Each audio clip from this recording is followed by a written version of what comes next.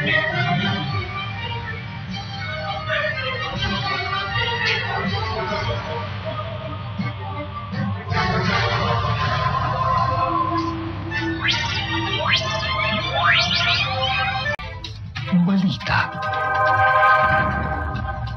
impormasyon, kredibilidad, pinaniniwalaan.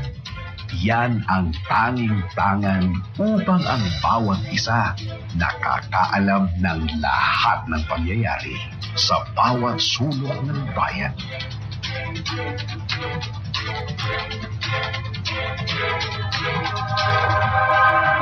Kapay ng mga taong profesional sa pagkuha ng mga balita, saan man ito nangyari.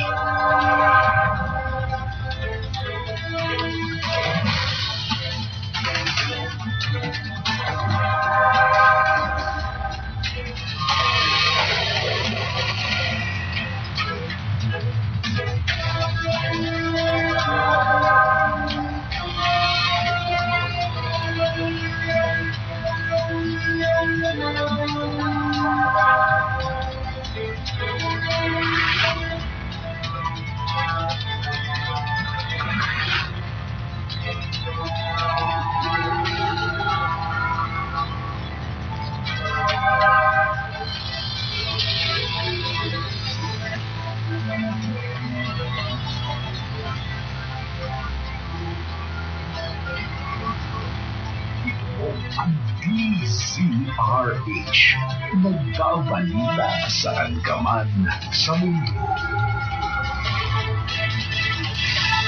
Ang balita nakikita at napapanood sa RHTV 24 hours a day.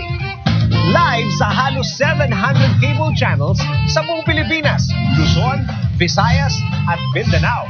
Live pa sa internet. Di lang balita ang mapapanood ninyo ngayon, pati classified ads mababasa nyo na sa RHTV. At kung gusto mong i-flash ang iyong classified ads on air, tawag na sa 0915-561-0225 for free, libre, mas malawak, mas maraming makakaalam kasi nga 24 hours naka-flash sa TV. Kaya tawag na. Remember, for your free classified ads placement, call 0915-561-0225.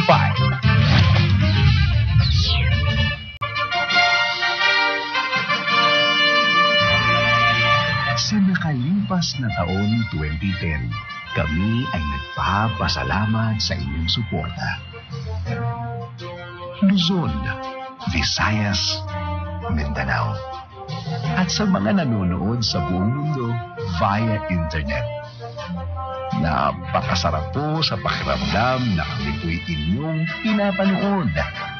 Ngayong 2011, isang pangako ang aming iiwan.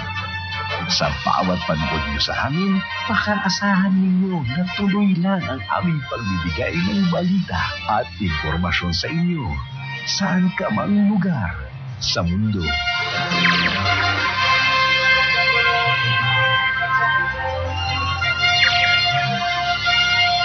Ito ang RHTV. The world of boxing, the world of basketball, the world of volleyball, the world of golf, the world of sports. Ngayon, iisa na ang pagkukuhanan ng mga balita. Iisa na ang sentro ng pagmumula ng mga pinakabagong impormasyon pagdating sa mundo ng palakasan. MBC Sports Center. MBC Sports Center. Sabay ang mapapakinggan at mapapanood sa DZRH at RHTV. Kasama ang ating mga sports analysts, sina Chris Capurso at Ruel Vidal. MBC Sports Center. MBC Sports Center. Ang mga latest sports balita mula sa inyong mga favorite sports players. MBC Sports Center. Linggo, alas 6 hanggang alas 7 ng gabi. MBC Sports Center. MBC Sports Center. DZRH joined the MBC family in October 2008. and has been a most welcome addition to our list of top rating stations. Well entrenched with 80 listeners partial to light rock, the station presents adult contemporary music from the 70s, 80s, 90s, and 2000s. In May 2009, its name was formally changed to 96.3 Easy Rock. Easy Rock is heard in Mega Manila, Baguio, Bacolod, Boracay, Cagayan de Oro, Cebu, Davao, General Santos, Iloilo, and Zamboanga. MBC's leading station on the FM band was previously known by its call letters DZMB when it started out on AM in 1946 as the pioneer music station in the country. It began broadcasting on FM in 1975, signaling the birth of the Love Radio network, now pushing into its third decade. Love Radio continues to entertain a wide range of listeners with the timeless anthems of the 70s and the 80s. Modern ballads, and the newest hits. 90.7 Love Radio is the acknowledged and official #1 radio station in Metro and Mega Manila, having consistently topped the ratings for the past 7 years. Based on surveys by the Radio Research Council, its taglines, "Kailangan pa bang i-memorize yan?" and "Bisyo na to," have become common everyday expressions of many Filipinos.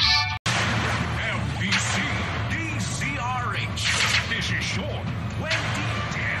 Itama ang boto. Iboto ang tama. Desisyon 2010. Agis ng Mayo, magdidesisyon ang mamamayang Pilipino. Isang malaking hakbang tungo sa pagbabago. Damdaming bayan ay ilalabas para sa kinabukasan. Pupulsuhan sa pagbabalangkas ng kasaysayan. Desisyon 2010. Itama ang boto. Iboto ang tama. MBC DZRH Election Coverage. Detalyado, malaman, masusing pagsusuri ng darating na halalan. Magbibigay ng kaalaman. Sasagot ng katanungan. Paano nga ba ang automation? Sino ang nangunguna? Ilan na nga ba ang lamang? Lahat yan at marami pang iba. Desisyon 2010. Itama ang boto. Iboto ang tama. MBC DZRH Election Coverage. Surveys, exit polls, super count, mga live reports, dito lamang sa Desisyon 2010. Itama ang boto. Iboto ang tama. MBC DZRH Election Coverage. Abangan nyo, uumpisahan na. Bawat issue, bawat balita, kanilang tinatalakay, kanilang hinihimay, araw-araw, Lunes hanggang Sabado, humahataw, walang sawang naghahatid ng impormasyon saan mang panig ng Pilipinas at ng mundo. Sila kay Deo Macalma at si Bangga Ruth Abaw sa Hataw. Alas 9 ng umaga, abangan sila. Tambalang walang sawang pinagkakatiwalaan. Hataw sa RHTV.